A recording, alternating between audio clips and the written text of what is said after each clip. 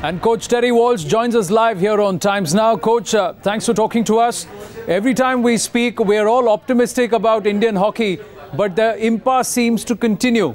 First up, congratulations for the success in Australia. But tell us, why does this impasse remain? Why is it that you've quit today? Well, we've had lots of discussions over the last few days, and I think that the most important piece in all of this is the level of play that our team is able to achieve at the moment, and I think that always has to be kept at the forefront. Where we are with the discussions, we're talking about some change, and change is never easy. We understand that change is never easy, and we're talking about implementation of change in several of these suggestions that have been made. That's what's taking all the time. I think we've made a lot of progress in the last day or the last 24 hours or 12 hours, but we've put the basis in place in the previous set of meetings that have gone on. But we have met a lot. We have spoken about all this, and what I can say is that the Government of India, have worked really hard in trying to push these forward, and I think that we've now got Hockey India aligned as to where we want to go. And let's see what happens over this next little period and see what comes out of it.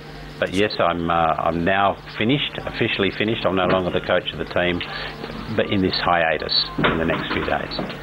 But what's brought about this hiatus, Terry? Because if everything is positive and there is progress that's happening, and you're happy to see that, what is the sticky issue? What's the sticky point? Look, the progress is being made, but for me, I was at the point where I'd finished. And now this has all changed around in this last little period, so I have to come to grips with all of that and see whether or not the changes that have been brought actually fit what I want to do. I'm not going to do this just because the changes seemingly have been made unless they fit.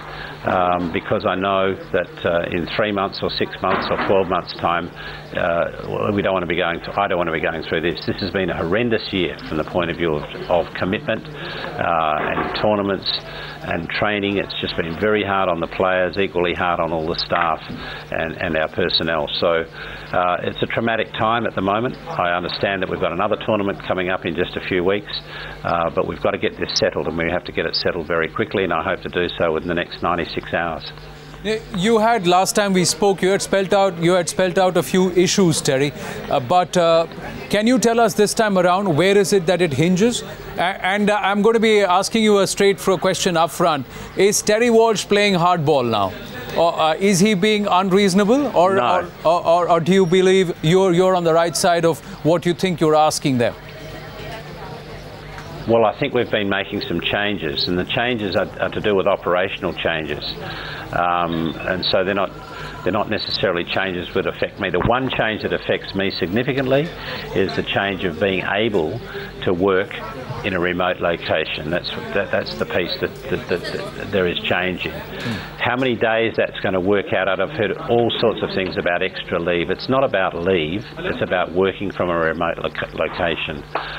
We know that we don't get 30 days, to be quite honest, of leave, because it just doesn't work in programs. This year it's been horrendous. Even though I've been out of the country for longer than that period, we know it doesn't work that way, and we don't expect it to.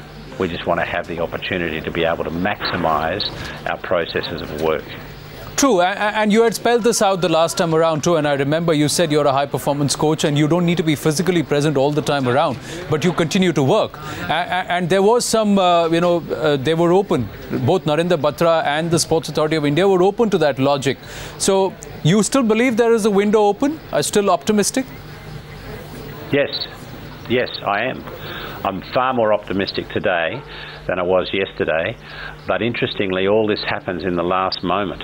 But this just seems to be the way, and I know it's the way in India, and that's part of the piece that doesn't work in high-performance preparation. You have to be, as a general rule, much more able to plan all of this so that you know where you're going and what you're doing. And when it's right at the last moment, yes, you have to deal with that, but you don't want that to be the norm. You want that to be the rare occasion. Well, that's something that's going to be very difficult to change, Terry, but let's hope it's all for the good. But by how soon are you hoping this will be resolved? And are you going to be staying put in India, or are you making your way back to Perth? I'm giving myself 4 days. I need to see what the actual contractual setup is in the next hopefully 24 to 48 hours, and then have a decision within that 4-day period. That's the base number of days. We've got things in place to cope with that mechanism. I'm talking with Roland Altman as the high performance director, and I'll be again talking with the players, because that's changed since this morning when I last spoke with them. You know, 2 more questions to you. The first one, back in September when we had the chat, when this first impasse had to happen before you went to Australia, compared to that, where you're sitting today, you believe that the Sports Authority of India and Hockey India have far more embraced your vision of how you want to take hockey forward? Yes, I think so. I think that from my perspective, I think that we've been able to bring some change. I went to a point where I didn't think it was even possible, and quite frankly 24 hours ago I didn't think there was any chance at all of any solution. So I'm really, really pleased, but my brain is scrambled at the moment. My mind is scrambled, and that's what I need to change. And I'm wise enough to know when it's in a state like that. True, and I know, and given your experience and your wisdom, you are wise enough to know that. But quick question on the Champions Trophy, just staring us down the barrel at this point in time. How good are the boys, and is this going to affect the preparations of the team, whatever is happening on the sidelines, Coach? Look, there's always things happening on the sideline. This is an unusual one. It's another hurdle. It's just put in a different part of the ground. That will cope. Playing at the very highest level of competition is about coping. It doesn't matter whether you've got injuries or you've got situations that occur.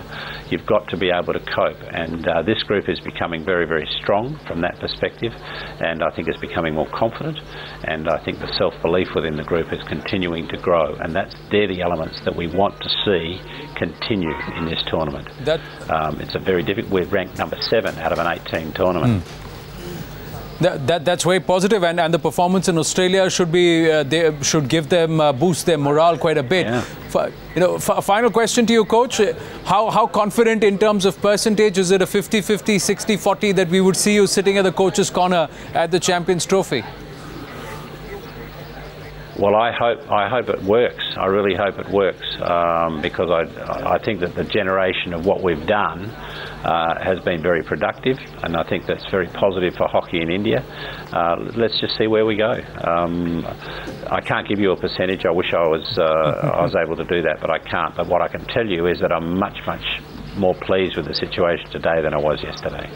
Coach Terry Walsh, thank you so much for talking to us. We really appreciate the way you're very, matter of fact, and you call a spade a spade. And let's hope it all works out good for Indian hockey and for all of us. Thank you so much for talking to us.